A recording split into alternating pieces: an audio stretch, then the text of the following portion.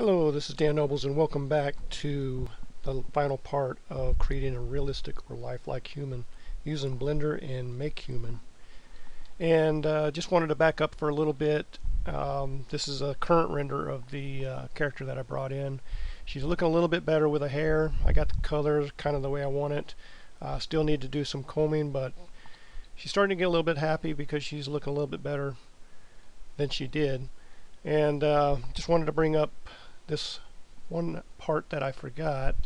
We go back into the object mode. If you hit N on your keyboard, you can bring up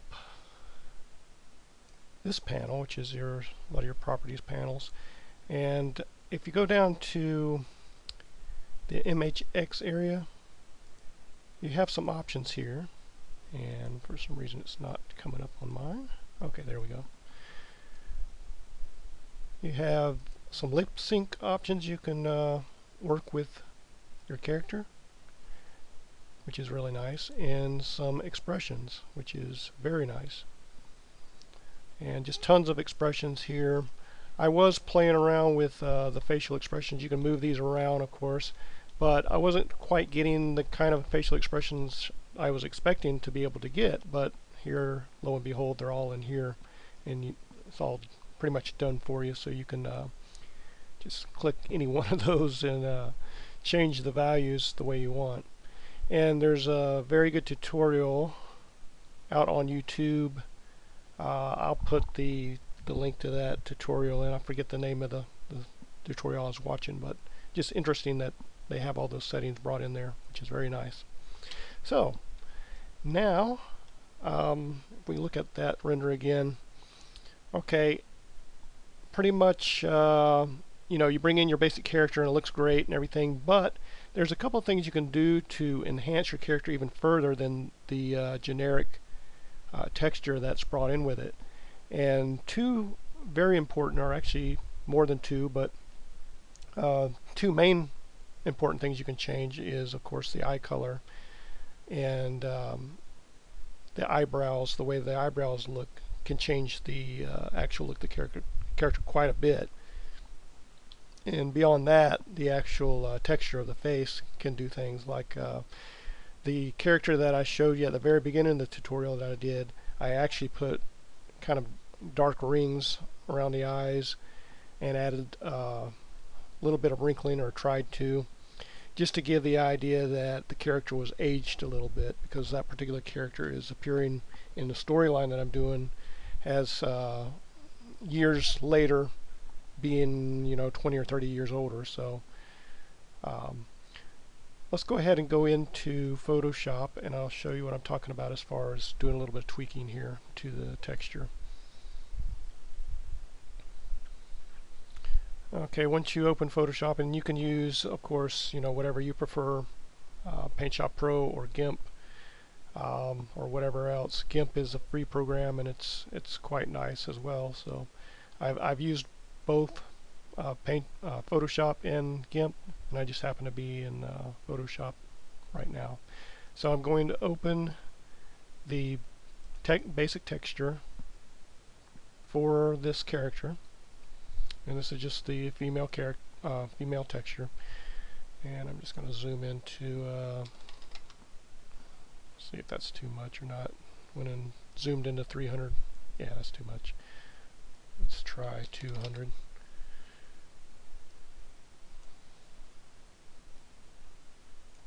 Yeah, really still too much. Okay, good enough to be able to show you what I'm going to do here.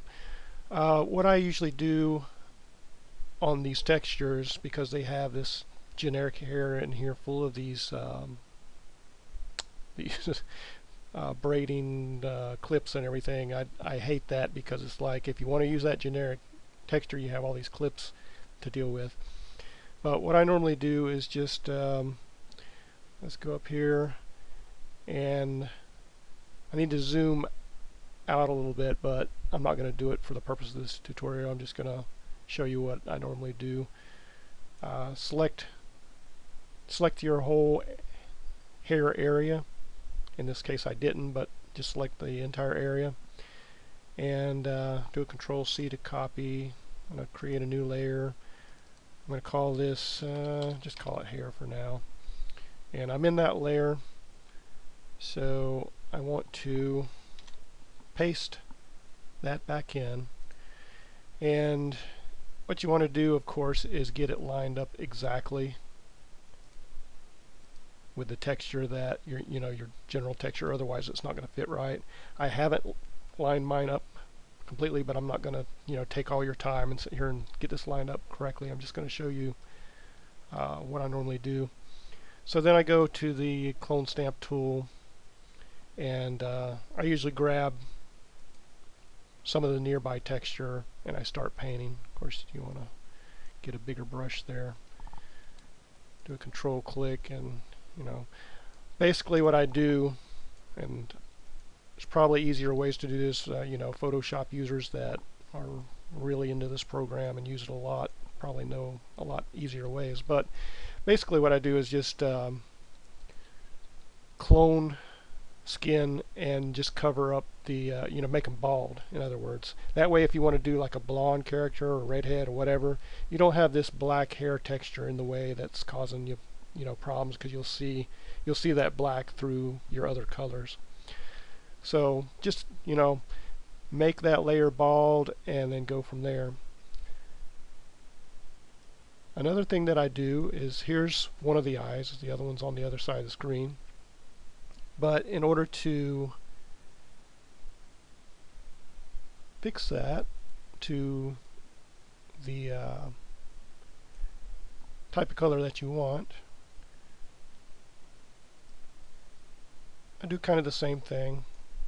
I just select it, do a control copy. Oops. And I got to be on the right layer to do that. Do a control copy, and I'm going to make a new layer. And of course you could do both the eyes at the same time, but I'm just going to do one for right now just to show you. Just call this eye. And we are on that layer now, so I'm going to do a paste. And that's it right there. And say I want this to be this eye to be blue.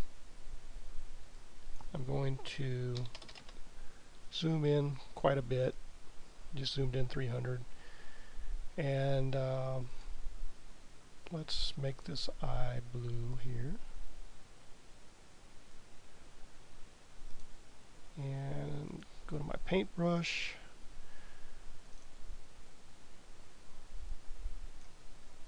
It's too big.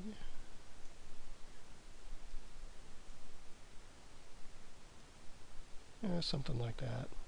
I'm going to do, this is like a real quick and sloppy job just to give you an idea of how this can be done, and then you can go back and be a little bit more perfect on it and correct it.